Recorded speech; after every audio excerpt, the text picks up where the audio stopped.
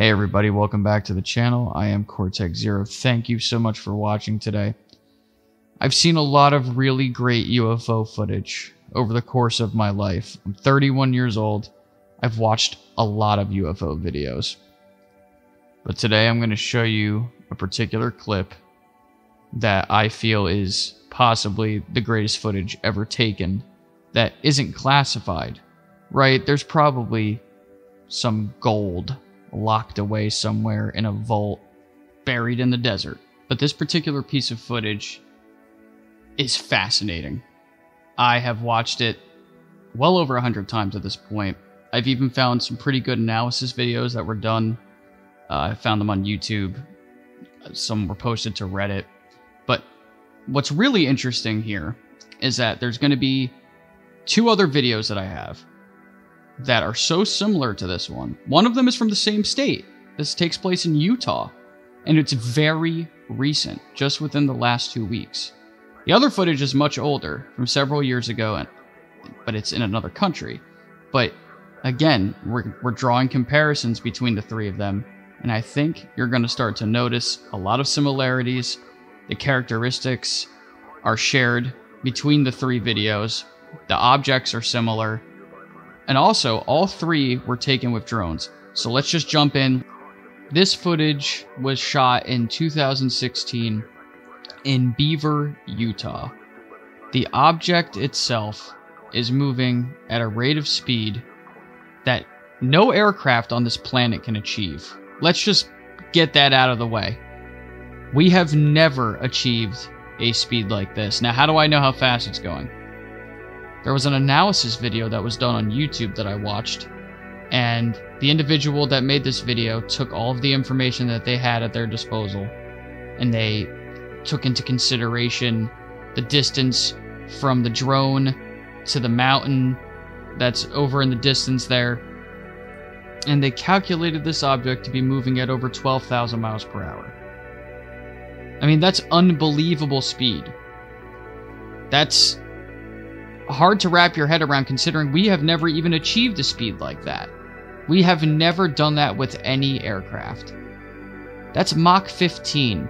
The highest speed ever achieved by an aircraft, I think in atmosphere, was like Mach 9.23. So we're still a ways off from that yet. This object, though, didn't make a sound. No sonic boom, and it wasn't even seen by the filmmakers that were on location. They were shooting B-roll footage for a documentary. They went back to the hotel, they looked at the footage, and they just happened to notice this little blip on the screen. They decided to rewind it, and this is what they came across. You tell me, because we're going to look at a couple more clips here, and you tell me if you see the similarities between these pieces of footage. So this next clip is from the same state. Again, this is taking place in Utah. This object that you're seeing here, it's a lot harder to make it out, but there's actually, believe it or not, two objects in this clip.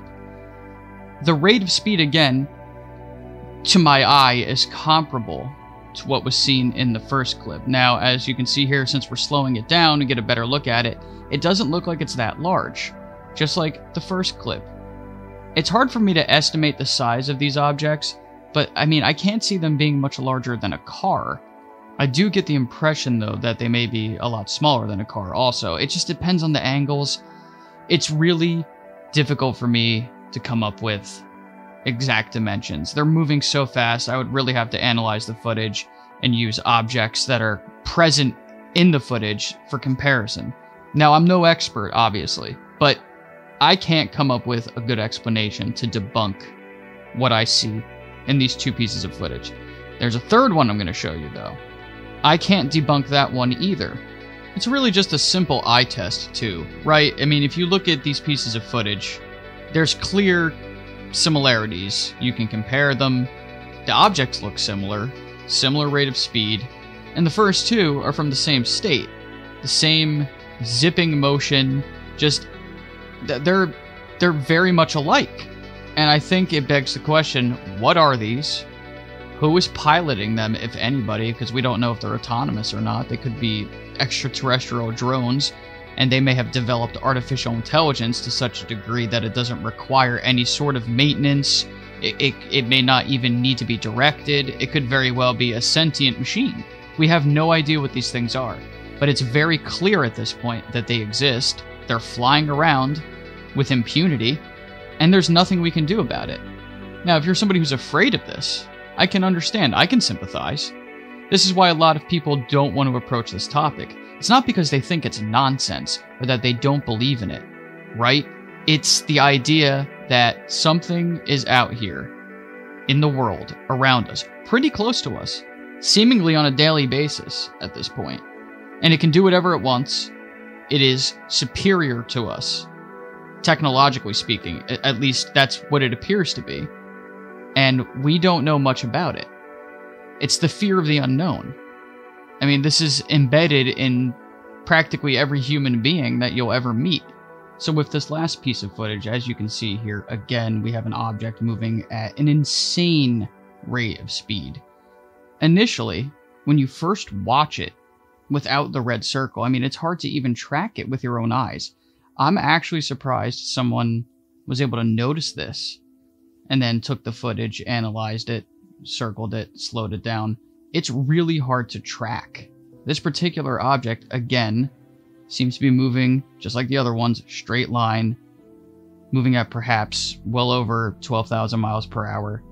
But to my eye, this object doesn't necessarily look the same as the other two. It could be the lighting, it could be the quality of the footage. This was taken in South Korea several years ago, but this just was floating around on Reddit, and I'm like, wow, that looks so much like the other two pieces of footage. This was kind of like a late addition to the video. This was not initially going to be in the video.